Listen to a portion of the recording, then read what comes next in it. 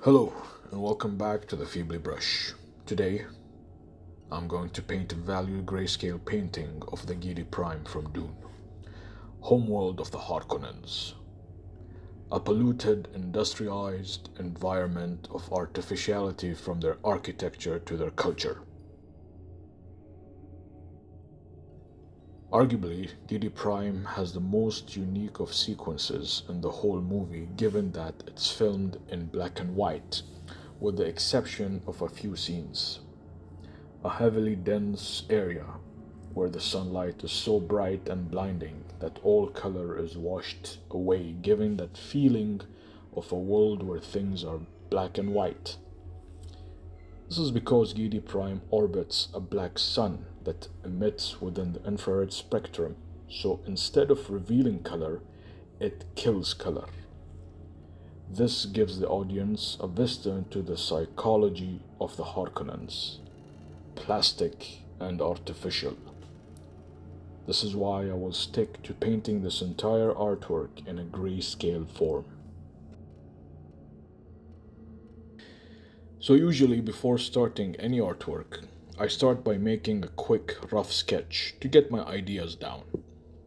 However, in this case, I already know the theme that I want, which is a brutalist industrialized environment, run by a complex military which is fueled by greed and power.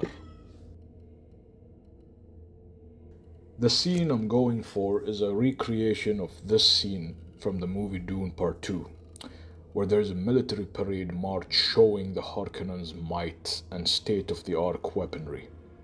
I also added a cargo armored train used for moving military equipment coming out of the fortified palace, and some soldiers marching with enormous gunships or missile ships hovering over them, giving the indication that they are preparing for war.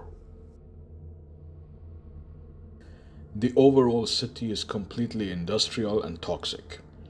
I added dozens of factories with tall chimneys polluting the entire atmosphere.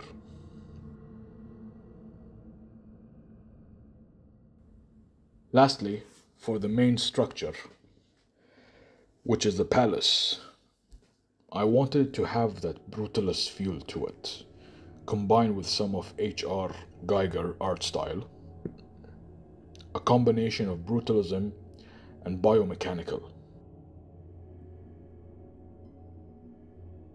I also added Baron Harkonnen's gigantic head bust right at the top of the fortified palace entry, along with the Black Sun banner, just to give it that oppressive vibe. Now this is a grayscale value painting, meaning I'm using shades of black and white. And the rule is, the closer objects are, the darker they appear, and the further they are, the lighter. With that simple rule in mind, I continue to paint while planning out where the light hits and where the shadows are, depending on which direction the source of light is. Also, to make this painting more cinematic and large-scaled, I added atmospheric perspective and volume, along with tall industrial towers in the far background.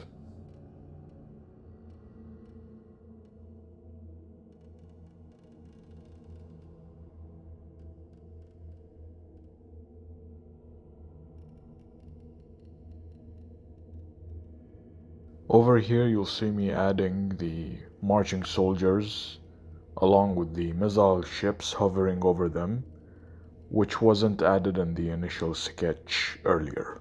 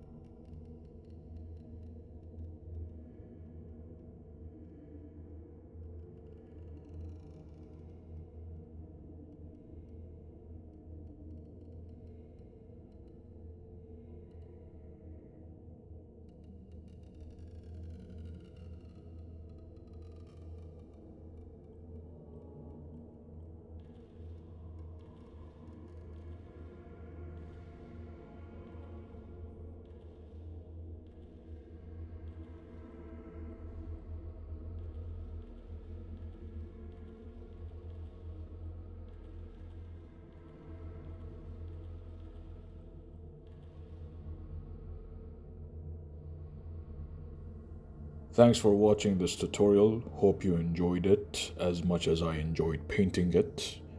Let me know in the comments what would you want me to paint next. Stay tuned. Bye.